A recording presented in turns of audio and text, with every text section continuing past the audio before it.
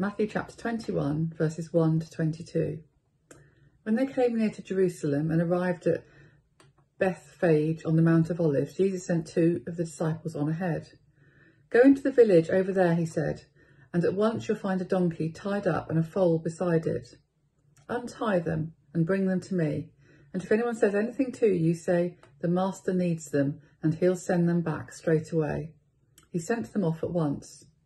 This happened so that the prophet's words might be fulfilled.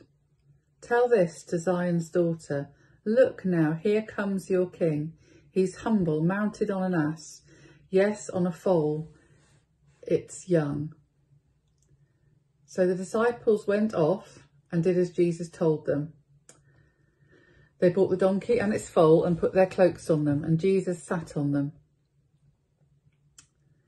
The huge crowd spread their cloaks on the road. Others cut branches from the trees and scattered them on the road. The crowds who went on ahead of him and those who were following behind shouted out, "Hosanna now to David's son. God's blessing on the coming one, the one who comes in the Lord's own name. Hosanna in the highest." When they came into Jerusalem, the whole city was gripped with excitement. "Who is this?" they were saying.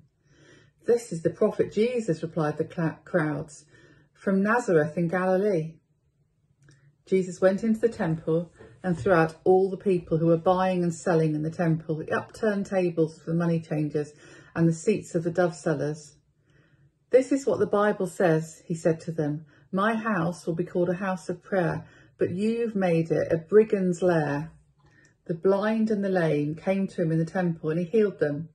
But when the chief priests and the scribes saw the remarkable things he was doing, and the children sat shouting out, "Hosanna to David's son," in the temple, they were very cross. "Do you hear what they're saying?" they asked Jesus. "Yes," said Jesus. "Did you never read what it says? 'You called forth praise to rise to you, from newborn babes and infants too.'" Then he left them and went out of the city to Bethany, where he stayed the night. Early the next morning, Jesus went back to the city. He was hungry. He saw a single fig tree beside the road, but when he came up to it, he found nothing on it except leaves. "May you never bear fruit ever again," he said to it. Instantly the fig tree withered up. The disciples saw it and were astonished. "Look how quickly the fig tree is withered up," they said. "I'm telling you the truth," replied Jesus. "If you have faith and don't doubt, you will not only be able to do this to a fig tree, but if you say to this mountain, 'Be lifted up and thrown into the sea,' it will happen. Whatever you ask in prayer, you'll get it if you believe."